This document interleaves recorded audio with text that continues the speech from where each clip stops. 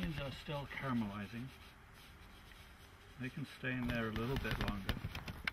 It's time to put our first pie together. So I'm dusting a peel with lots and lots of flour. These pizza doughs were made yesterday and were set in the fridge overnight, and then I made these little 8-ounce pizza balls a couple of hours ago, and they've been coming up to proofing indoors and coming up to room temperature. Now I made this dough out of Italian pizza flour dough, the Tipo 00 flour, but any bread flour will do. And I didn't add any oil or honey to this, it's just flour and water and yeast. And you can see it doesn't really need the flour, but it doesn't really need the honey or oil to make it soft. It is so flexible and relaxed. With bread flour, I like a little bit of oil and honey in the mix, just to help the flour soften up.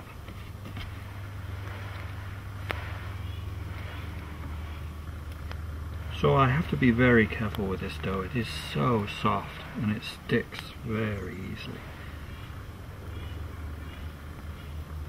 But there we go. I think we're ready to add some toppings. And we'll just keep it very simple for our first pizza.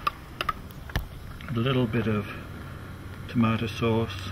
There is a traditional way of making pizza, including the dough, using the Tipo 00 flour and no oil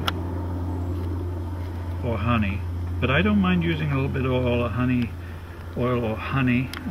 It depends on the dough, and I don't mind mixing in a little bit of whole wheat as well. It depends on the occasion and what you're trying to do. But yes, it's just a bit of sauce, and we'll put a few bocconcinis around the edge. Off you go, Mr. Wasp. Not too much cheese, don't want to overburden it. What'll happen is if you put too much on, the top will cook too slowly, while the crust will cook straight away, because it's being cooked at every angle, underneath and from radiation on top. If I wanted to make a more complex pizza toppings, I would make the dough a little bit thicker so the dough would cook more slowly. I would give time for the top. Just a little bit of Parmesan. So sauce, 3 cheeses, a little bit of oregano on top, and a little bit of rosemary.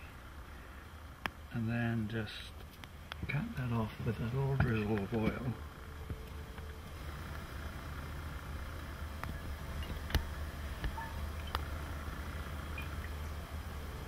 Here we go. Great. So our pizza's ready. Now we need to get the fire ready. We forgot to add some onions and garlic to our pizza. We'll do that now. So the onions and garlic are just about perfect. I'll quickly take this over to the table and scatter a few onions. Not too many, just on the pizza. A couple of garlics in the middle.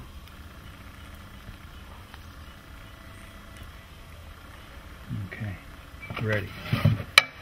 Now, the fire. I use a short rake just to push the fire to one side.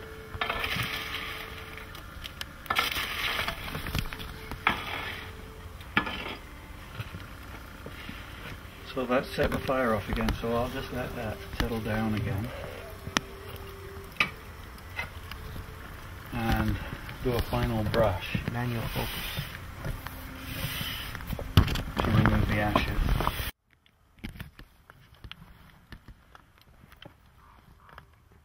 Yeah, the whole entrance is, you can see it's getting whitened. Well, the oven is ready. We have brushed the ashes to one side. There's still a bit of a flame, but that's okay. And our temperature in there on the oven floor is 750. On the ceiling, it is 780. So we could go hotter. We could get it up to 900 if we pushed it, but this is fine for our pizzas. It'll take about 3 minutes to cook this pizza. Now the dough around the edge is rising up and the bocconcini is beginning to bubble. I think I need to get in there and just turn it around. Yep. Yeah, it's cooking nicely on the far side.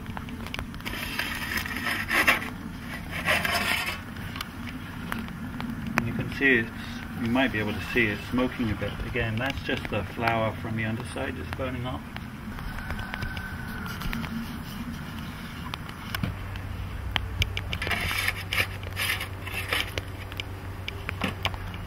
Look at that, just bubbling away on top.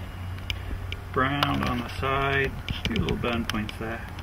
And underneath, whoop, it's perfectly crisp. What a great pizza. Let's cut this up.